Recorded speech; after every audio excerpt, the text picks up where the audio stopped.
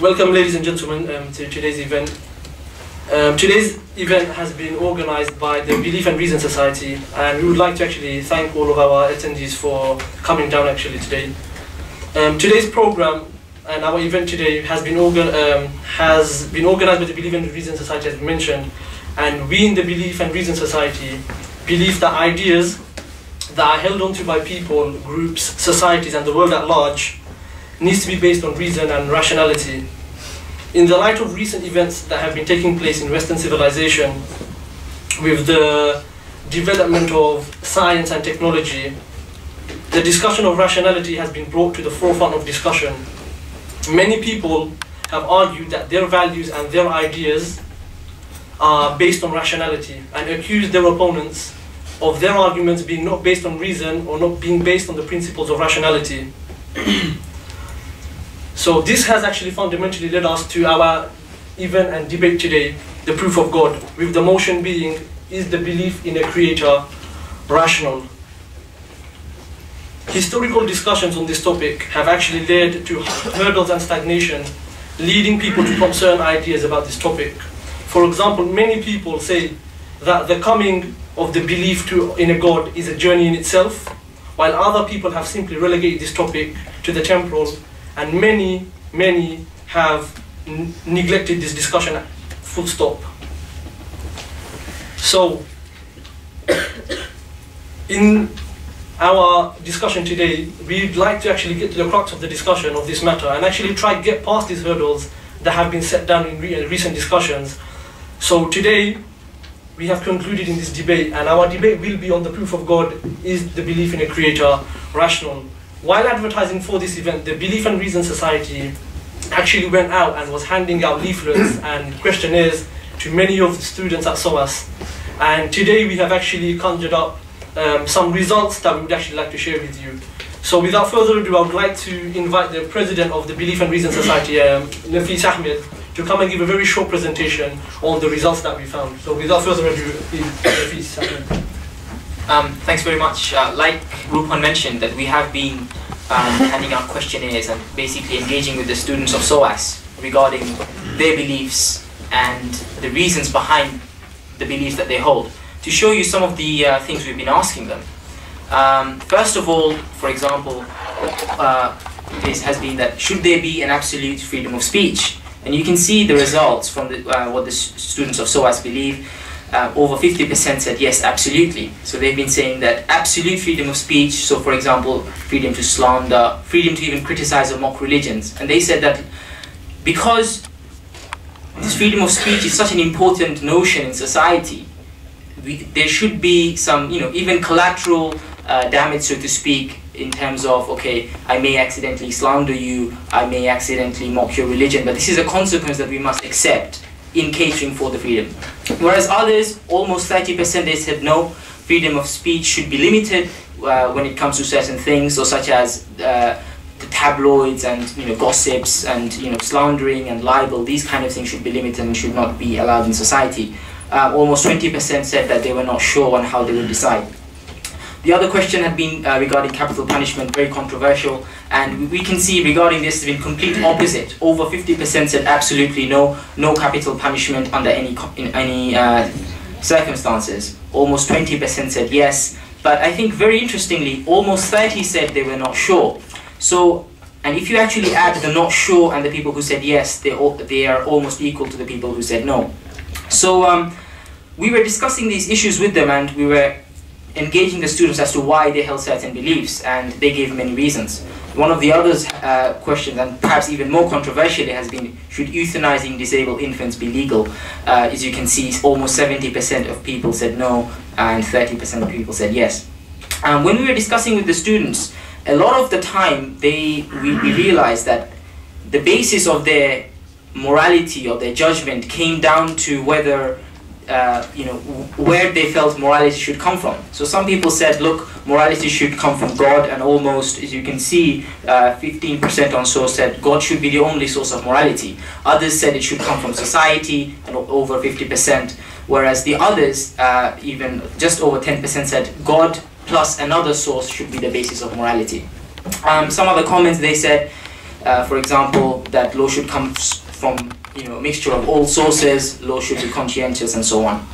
So we felt that today's discussion was very important because if people did feel that their morality should come from God, then the question is that God exists. And if this is a very problematic view, then surely their morality should not come from it. But on the other side, for the people who said that their morality should come from society, if it is true that God does exist, then surely God is the objective source of morality and society is not. So I think it all comes down to the debate we're having today.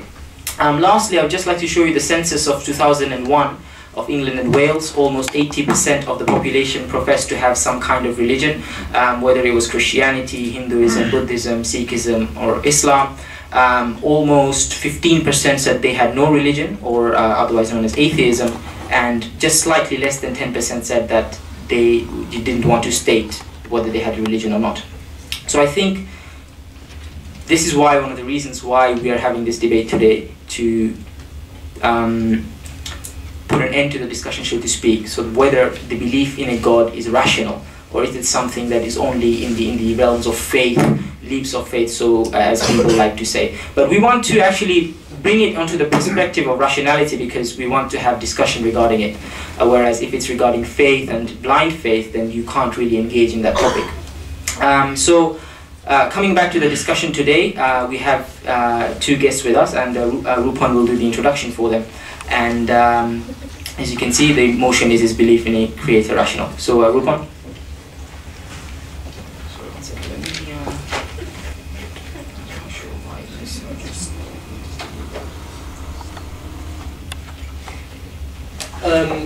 Our panelists today, as you can see, include Professor Richard Norman, emeritus professor, and an ex-lecturer at the University of Kent. Professor Richard Norman is now currently one of the many vice presidents of the British Humanist Association and has been active in this field for quite some time. Our second guest is Hassan Chaudhry to the far left, an Islam Channel presenter and author of the forthcoming book, God's ID. He has participated in many debates in the field of religion and identity, his last debate being on proof of God, the same debate at Imperial University with Professor Peter Atkins from the University of Oxford. Our program today will consist of firstly a 15-minute presentation by both speakers on the topic of proof of God, presenting their specific viewpoints. Professor Richard Norman will present first against the motion, followed by Hassan Chaudhry, who will be for the motion.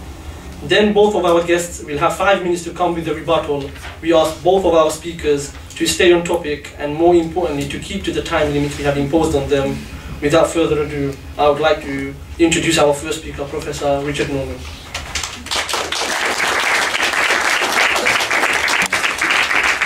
There's nothing more unnerving than being told that you've got to keep to the time limit, but thank you very much for that introduction, and I'm very pleased to be invited to speak to you today. Particularly pleased in the light of what your officers have said about the aims of this society, because, as they have said, the topic that we're debating today is one that, of course, has been debated down the centuries, but has been especially in people's minds and discussed a great deal in the last few years for various reasons, and, of course, an extremely controversial topic, on one on which people have very, very strong feelings, and on topics on which people disagree and on which they feel strongly. There's always a big danger of misunderstandings and of people failing to appreciate what one another's position is, and that's why it's so important, and why I so much want to echo what your officers have said about the importance of rationality and rational debate and argument, because even if that rational debate leaves us with our views unchanged, that the very least that it can do is help us to understand better other people's positions, and I think that's really vital for a debate like this, and that's why I'm so pleased to have been invited to talk to you today. Now, I said that this is our question today is one that's been discussed a great deal over the last few years, and one of the main things that sparked off renewed discussion of this was a spate of books by people sometimes referred to as the New Atheists, and the most famous of these was Richard Dawkins and his book The God Delusion, which was published a few years ago. And since he published that book, there's been a whole spate of responses to it. from religious writers trying to answer his arguments and make a rational case for a religious belief and for belief in the existence of a God. And what I want to do now is to just look quickly, in the time we've got, at two particular arguments which have very frequently been employed by the defenders of religious belief in response to Dawkins and other people. The first of these is to appeal to evidence from modern science. Now, in a sense, religious believers who appeal to the argument from modern science, you might think are on dangerous ground. Dawkins, of course, is a scientist, and Dawkins takes the view that modern science completely disproves any belief in the existence of a God. And if you look at the issue over a long historical perspective, it seems to me there's really no doubt that over the centuries, over the past 1,000 years or so, the growth of scientific understanding has gone hand in hand with, and I would say is a fundamental explanation of, the decline of religious belief. 1,000 years ago, 2,000 years ago, it was commonplace for people to explain unpredictable phenomena in terms of the intervention of gods and goddesses. Why is there thunder and lightning? Why do floods occur? Why are there earthquakes? It must be because the gods are angry, or the God is angry with us. Or again, why do certain natural phenomena demonstrate order and predictability and regularity? Why does the sun always move in the same course in the sky? Why do the stars revolve as they do? And again, in the absence of any explanation, people have in the past appealed to the intervention of a divine creator to achieve that order and regularity. Or again, of course, why is it that living organisms are so wonderfully and complexly constructed and so beautifully adapted to their environment? And the explanation that many people favoured was, well, it's because God has produced these finely constructed organisms to fit into their environment. But as scientific explanations have more and more become available for all of these phenomena, for the movements of the heavenly bodies, for the existence of living things, for the construction of living things, the emergence of species with evolutionary theory and so on. So, by step after step, the appeal to divine intervention has been pushed to the margins. And I think there's no doubt that historically scientific explanations now massively play the role that religious explanations used to play in explaining natural phenomena, the existence of living things and so on. Nevertheless, as I say, many modern defenders of religious belief, particularly in response to Dawkins, have appealed to modern science, and in particular have appealed to what seems to have become a very popular argument, which is often referred to as the fine-tuning argument. Many of you may already be familiar with this, but I just briefly want to explain what that argument is. The way in which it goes is this: well, okay, scientific explanations can explain all those particular phenomena, the movements of inanimate objects, the existence of life, the emergence of different species, but all those explanations ultimately have to be traced back to the one inexplicable event, which is what scientists call the Big Bang. And it's not just the Big Bang, the origins of the universe billions upon billions of years ago.